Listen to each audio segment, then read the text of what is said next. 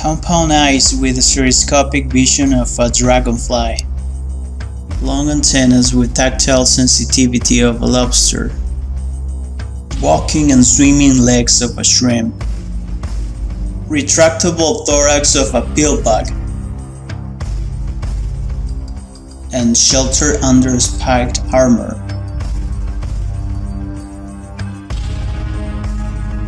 This is the trilobite, the most important animal in the Paleozoic era.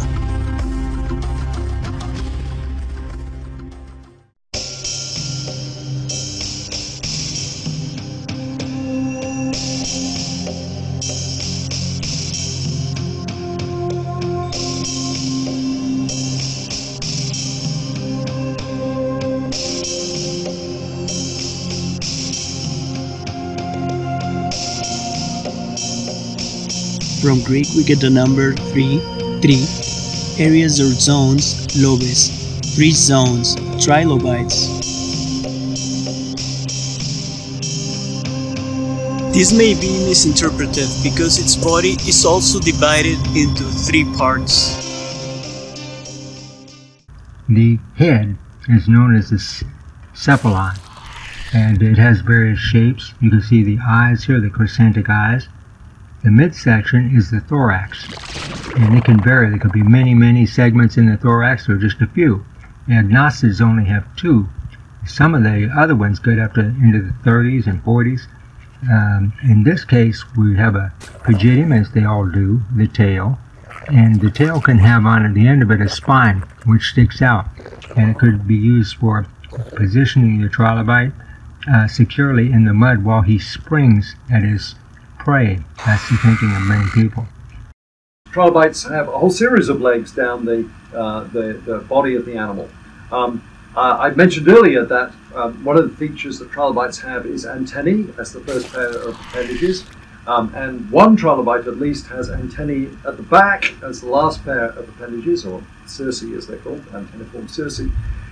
But between the appendages at the front and those at the back, if they're present, there are a series of appendages right the way down every segment of the body, and these are what are called biramous appendages. And they're called biramous, the bi being 2 of course, because the leg has 2 branches.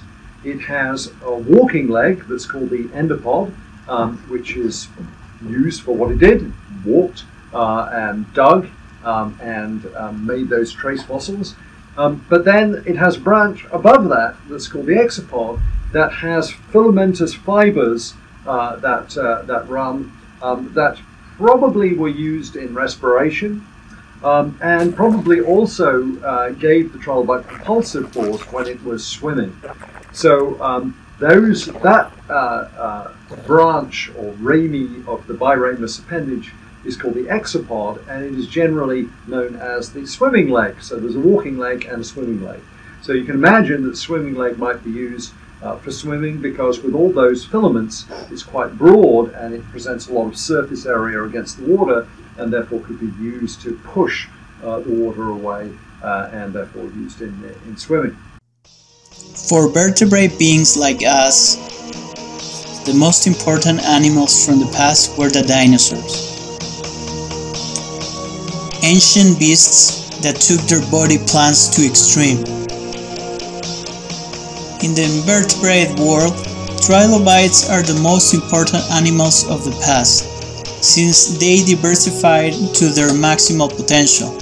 By doing this, they brought their bodies to radical transformations. This is Ketnorapsis, which is a particularly intriguing trilobite. It's got a lot of spines of different shapes. And we believe that this trilobite would hunch up its back using these spikes at the back of the pygidium to anchor it into the sediment, and then use its legs to stir up the sediment to free organisms that are burrowing into the sediment. And then using these very short spines at the front as kind of a rake to entrap any animals that it disturbs in the sediment. These long spines on the side of the thorax here were probably acting as protection while this trilobite was in a very vulnerable habit. The big question is, Where do all the trilobites come from?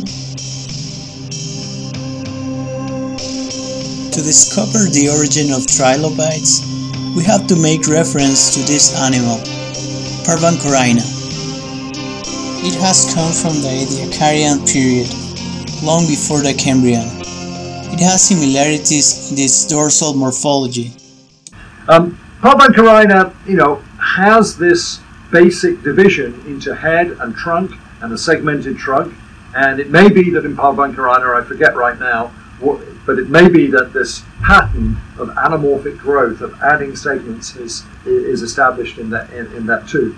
But does that mean that Parvancorina is the ancestor of trilobites? I think that is a much more open question. The trouble with these Ediacaran organisms is that they offer very few characters that we can assess with confidence in terms of their homology or shared evolutionary ancestry with trilobites. Although its identity is unknown, visually we can say that the ancestor of the trilobites had to increase segments to achieve its classic design. Compared to the contemporary groups of arthropods, the body design of trilobites is old, but it already had the same evolutionary trends. Isn't the size of Aetasotellus rex comparable to any giant eurypterid? Is not this a cephalon in the tadpole shrimp? Aren't these pleural spines in the female of Platerodrilus foliaceus? Aren't these pleural spines in the larva of Paleodictyopterida? And even more, in its adult stage, are not these wings structures analogous to the pleural spines? According to the fossil record, the four evolutionary trends are increase and fusion of segments, change in vertical and horizontal size, modification of body parts, increase and decrease in size. The trilobites had the potential to evolve in the same ways as their relatives, to occupy the same habitats.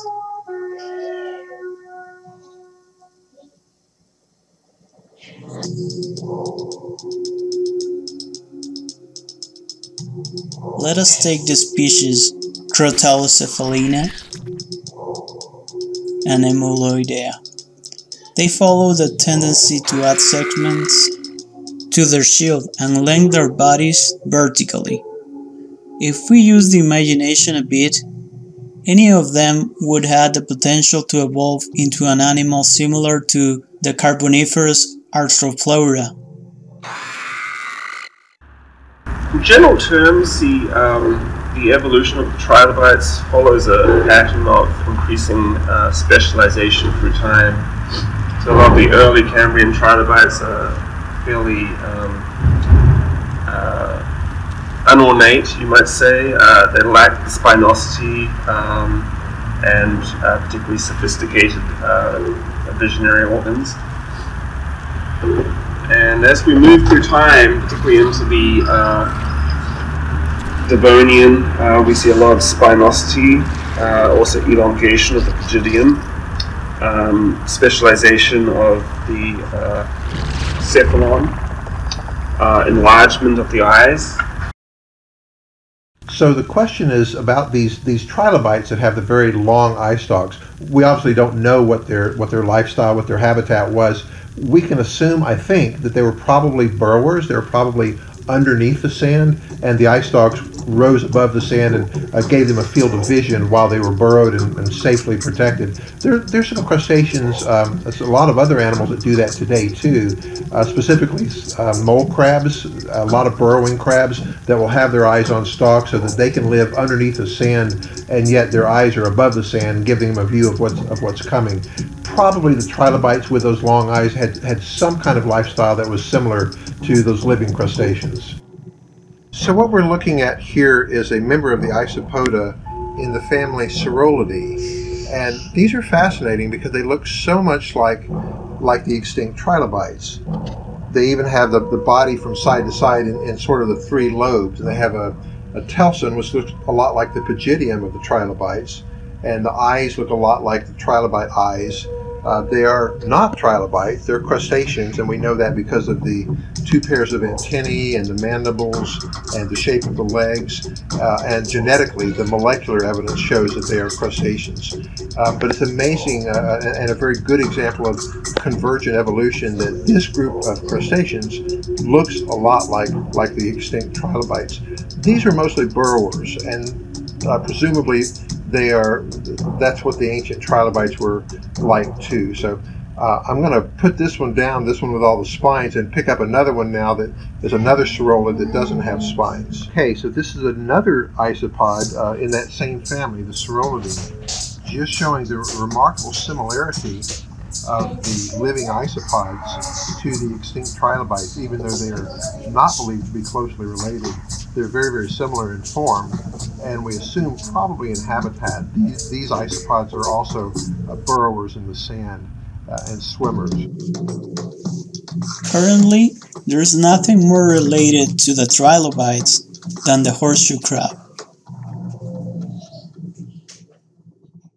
So horseshoe crabs are often thought to be the closest modern relative of trilobites.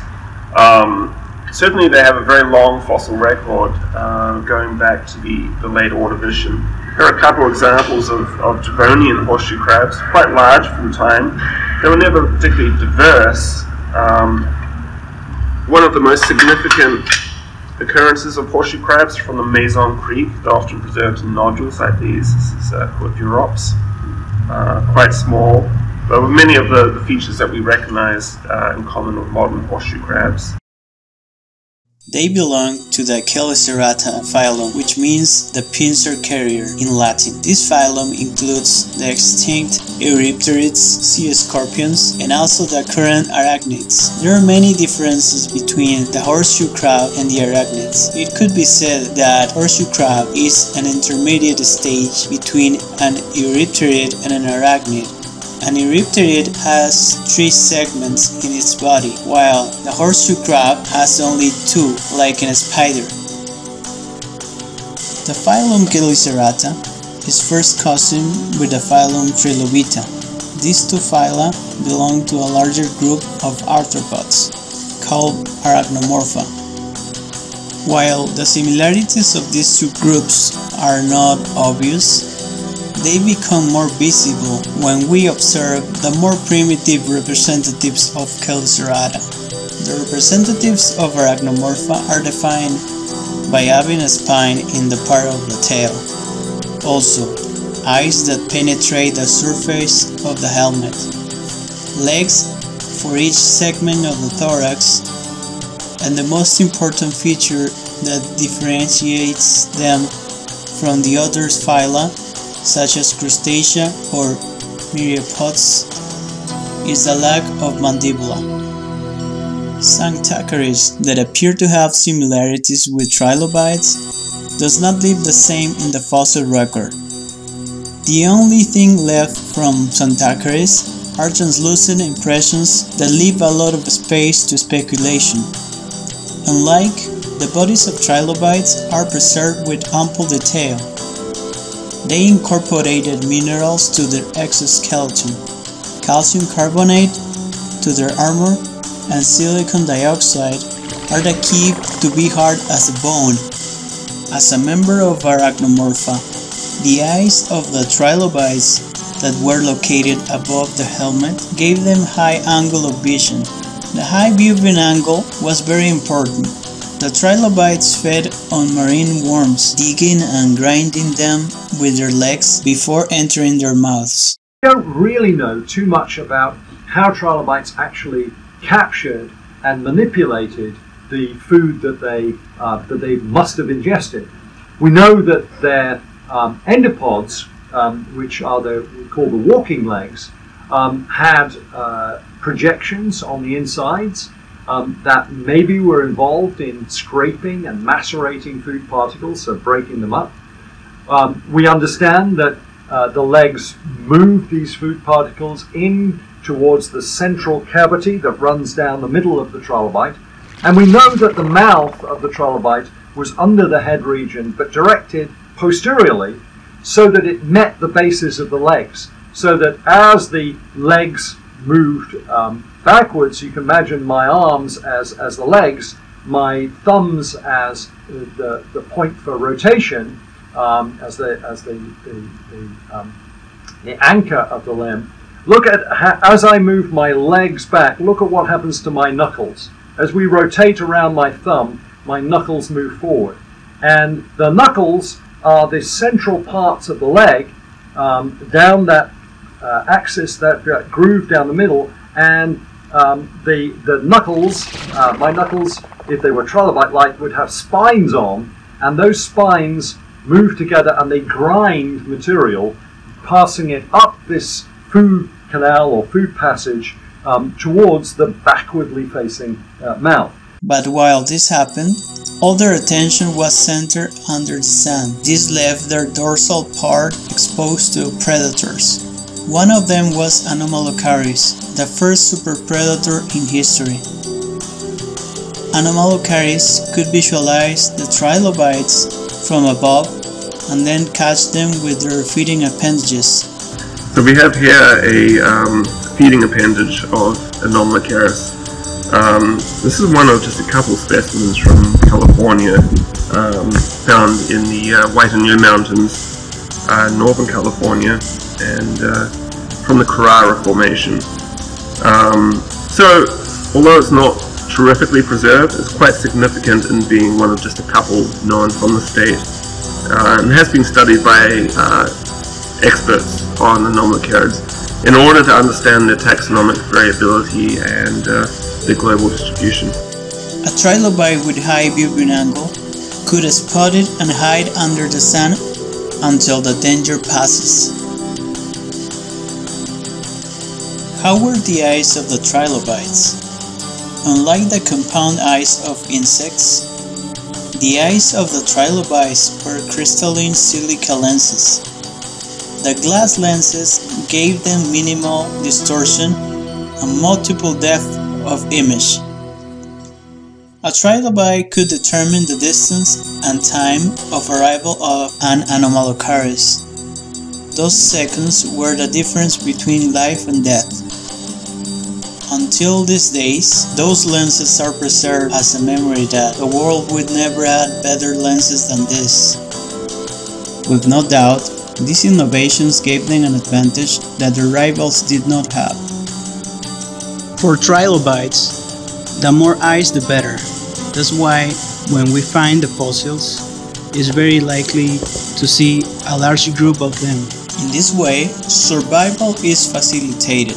They had activities that put them at risk. When they molted, their bodies became vulnerable for a few days. One of the ways in which trilobites were able to molt was to throw themselves in reverse and have their spines catch on to a matrix, a rise, a piece of rock or part of a hillside, and the spines kicked the headpiece forward and it came off. The sapling popped off, and then they were able to crawl out of the body shell. So that's how they got rid of the exoskeleton. There are other ways too, but this is one of the frequently used ways. Another problem is reproduction.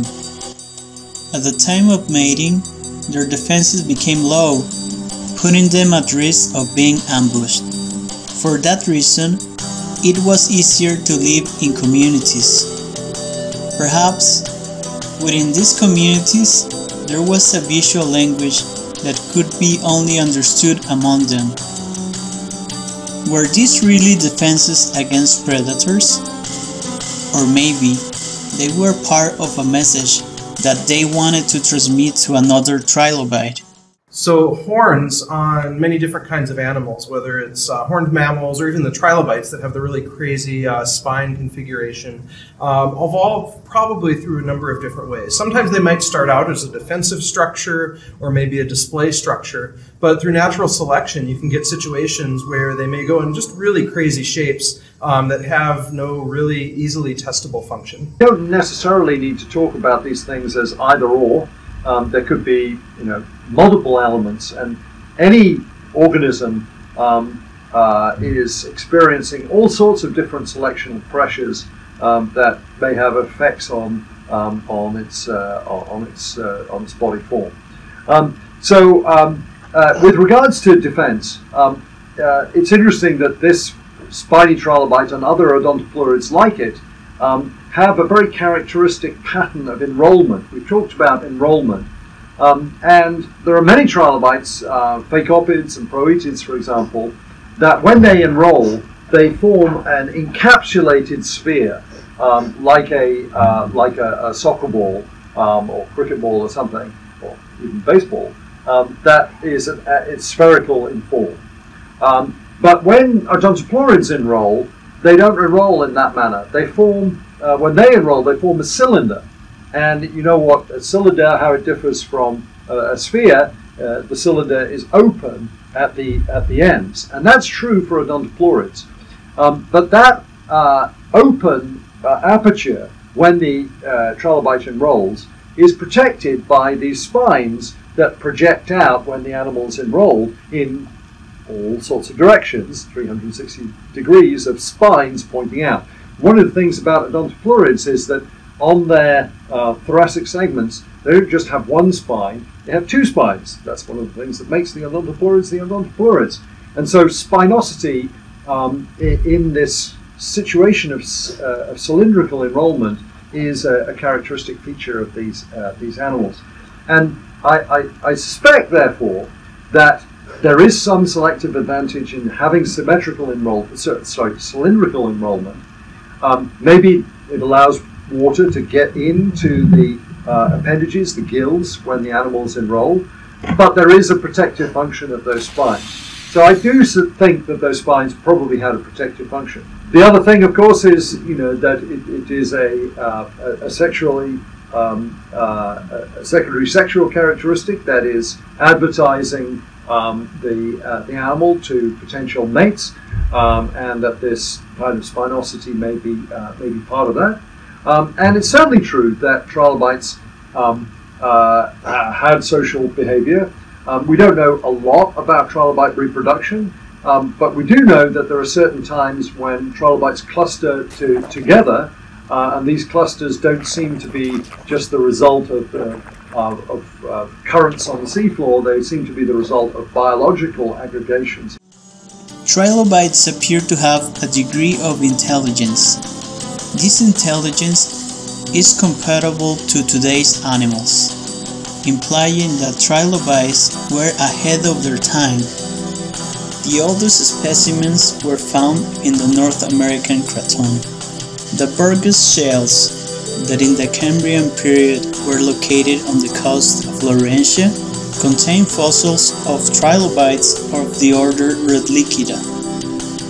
From the so-called Cambrian explosion till the end of the Ordovician radiation, the trilobites thrived until they reached their limit in species diversity. It's in this period, Ordovician, that all the orders of trilobites appeared: Agnostida, blind miniatures with an open shell body;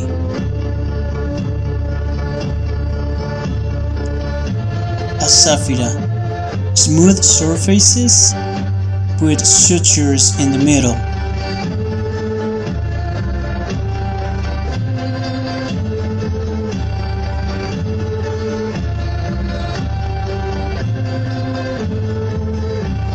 Ticoparida, the most similar to the original trilobites; Harpetida, heart-shaped head; Croetida, oval body without many projections.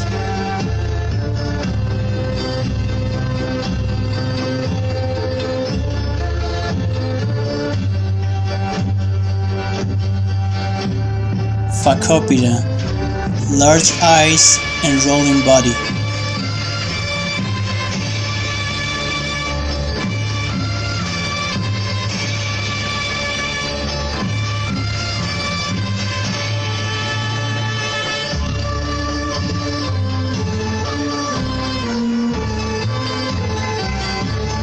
Lichida, tail with the shape of a fan.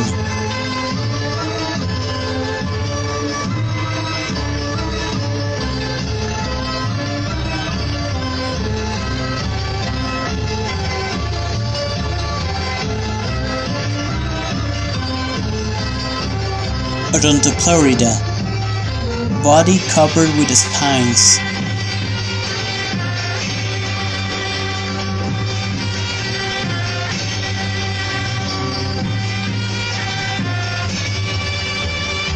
Corinexochida, glabella that reaches the edge of the head.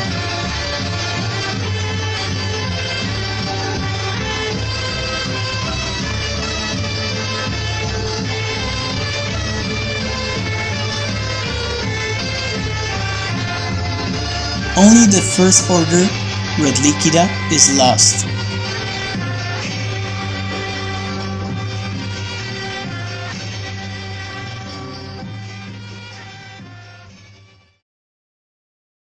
Perhaps one of the most intriguing things about trilobites, now that they're extinct, is trying to interpret what their ecology was, the way in which they fared, and how they interacted with other organisms. Being extinct, we can't easily observe them today. All we have left is the fossil record. It's believed that trilobites utilized almost all of the ecological lifestyles of modern arthropods. So that includes being predators, scavengers, and filter feeders. In addition to reproducing in large amounts, they inhabited all marine floors, adapting their eyes to each level of luminosity, so they could get food from everywhere. I think the diversity of trilobite lifestyles and body plans seen in the first figure, the first question, speaks to something of the diversity of what these animals were doing. And I think there were clearly some animals that were living at the sediment-water interface, some burrowing down, and some off the sediment-water interface. It's clear that there were some trilobites that were living not at the bottom, but in the water column, either at the top or at some depth within the water column, but not actually on the seafloor itself. So there were clearly a variety of different ways in which trilobites made their living. The amount of well-preserved fossils is so great that paleontologists locate the earth layers by the presence of trilobites, and the trilobite species is used as a parameter of time. Trilobites that would be index fossils, there aren't a specific group of trilobites that are that way in North America. Many of the tachypods would be index fossils. They would relate the Cambrian Ordovician subdivisions, stages. In Europe, the trilobite olinus, that's the Upper Cambrian, that's used widely as a index fossil in Russia and Britain because it's so widespread and had a definite time range, and there's so many species of it. In North America, a lot of the Cambrian fossils in Utah occur in other places, so a person could possibly use those Middle Cambrian trilobites for index fossils. In the Ordovician, life became harder. Ostracoderms, jawless fish, and Eurypterids, sea scorpions, appear to compete with trilobites for the same food and habitats. It is possible that Eurypterids and cephalopods hunted trilobites, but this is not for sure, since the content of the intestines are not found in the fossils. I had occasion in the field in Cole County, Oklahoma, with some friends. We were fossil collecting, and the outcrops were Devonian. It's on a cattle ranch. and we saw on the ground the midsection, that is the thorax, and the tail, the pygidium, of a trilobite. And when I flipped the specimen over, there was a nautiloid, and it was at a 45-degree angle, and immediately it was obvious that it was predation. The thing came at it suddenly, and he apparently turned it over or just hit it point blank on its underside. And you can see where it had scarfed up the soft parts of the trilobite. It was at an angle such that it was a real attack. And this is kind of how trilobites went out of style, because the fish and cephalopods were efficient predators. What we can say is that trilobites survived and diversified, and to do so, they had to build weapons in their exoskeleton, hide under the sand, and when there was no other alternative, roll up into a ball. There are about 25,000 different species of isopods on the planet, so it's a very successful, very diverse group today. A lot of those roll, like some of the trilobites rolled, and we assume that's for protection. Those who could not do so were bitten. Despite this was the golden age for the trilobites. They were the best adapted and most experienced of their time. I would tend to agree with Carlos that the Ordovician is more of the golden age of trilobites. The reason is that there's great diversity and diversity of form. A lot of the Cambrian trilobites belong to the Tychoparids, and they all kind of have a similar body design. But you get all the different orders and families starting to appear in the Ordovician, and you get a lot of them. So to me, the Ordovician is the golden age of trilobites. The climate was warm and the level of oxygen was rising, since the first plants began to colonize the surface. Unfortunately, this advantage had its consequences later. At the end of the Ordovician, the percentage of oxygen became greater than that of carbon dioxide. Suddenly the planet cooled down.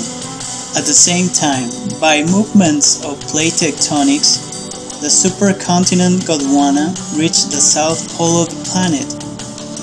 All these together caused glaciers to form over Gondwana, retreating the sea level and eliminating life near the coasts. In this mass extinction, 85% of life was eliminated. Two orders of trilobites became extinct, Agnostida and Picoparida. From the beginning of the Silurian until the end of the Devonian, things changed again for the trilobites. A new threat had reached the oceans. The first fish with jaws changed everything.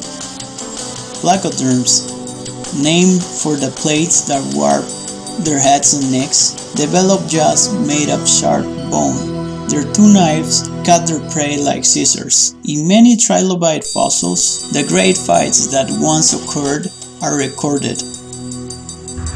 In the case of the fish, the trilobite rolled up to protect its soft parts, and that was fine until the fish came along. For them, this rolled up ball was fine. You just gobbled the whole thing up. So if you were a trilobite, it was a tough world. A rolled up trilobite could have enough harness to resist the jaws. Maybe that made the Flexicalamine species so abundant. Anyway, this fatal battle took a victim. Killed the last species representing of the order Asaphida, Trinucleoida. In addition, comparing the numbers of families found in the Ordovician to the amounts found in the Silurian, the numbers are reduced to more than half. The battle continued until the end of the Devonian, and only left 6 remaining orders: Harpetida, Proetida, Phacopida, Lichida, Odontopleuroida, and Corynexochida. Which of these orders survived to the next mass extinction? And one of the interesting things about trilobite evolution is that the form that was the longest lived, meaning the form that had the longest geological history, are forms that really exist from early in trilobite evolutionary history right the way till the very end at 251 million years. And the forms that survived of these in the 5 pictures here is the Proetids, which is the second. And the overall body plan of the Proetids is a plan that has representatives in the early part of the Cambrian. But this basic body form of that trilobite is one that persists right the way through their evolutionary history, and is probably related to a lifestyle, life habit that trilobites very successfully occupied. And that some of these other forms, especially like those spiny odontoplorids at the end, or number 5, or the harpetids with the big brim around the front, these are very specialized forms, and they may have been really well adapted to specific environments that pertained when these animals were in existence. But they, when conditions changed, those specific adaptations became less useful, and this kind of generalized form survived. The last survivor of the trilobites in the Permian was the reincarnation of the classic design. And so this trilobite has a very a morphology that is found throughout almost all of trilobite evolutionary history. It's probably, if we look at it, what can we say about its habitat and its likely life habits? Well, as you can see, the trilobite is divided into head region at the front, and then these segments in the middle, the thoracic segments that have joints at both the front and the back, and that allows it to wrap up. And then the back of the trunk region then is a plate made of lots of segments that are fused together. And if that animal was provoked in some way, it has the facility to roll up like a pill bug, placing the base of its tail, the pygidium as it's called, the back region, under the underside of the head region at the front and wrap up in a nice little ball. And these animals did that very effectively. Now, the central part of the head, to its sides, there's 2 little bean-like structures on either side, and those are the eyes. So this is an animal with eyes, but the eyes are not on the edge of the head. They're on the upper part of the platform next to that central division, which is the stomach capsule. And that means that the trilobite's eyes are not looking underneath. They're looking up and forward and outwards, but they're not looking downwards. So what we can infer from that is that this is an animal that was, when it was looking along horizontally and upwards.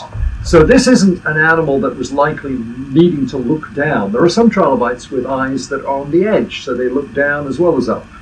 So why would you not want to look down? Why would a trilobite, why would it be not advantageous to have eyes that could look down? Well, if you're sitting on the seafloor or burrowing into the seafloor, that is a good reason, because there's no light that's going to be coming from that direction, and therefore there's no point to look in that direction. So this is a trilobite that probably lived at the seafloor, or even burrowed shallowly into the seafloor and down at shallow levels. So those are things that we can say about it. It's quite streamlined. Its head and its tail kind of match, so it can wrap up in a nice ball.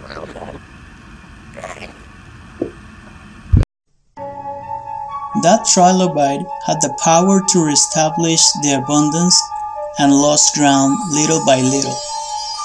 But life did not give a second chance.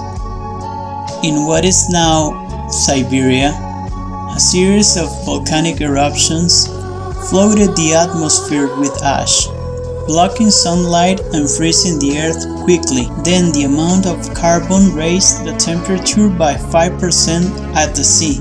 The heat was enough to activate the methane in the rock, increasing the temperature even more. All this together eliminated 92% of marine life and the last of the trilobites.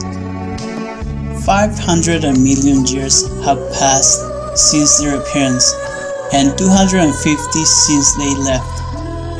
In total, there are 270 million years of existence. of a phylum that practically invented all lifestyles at the sea.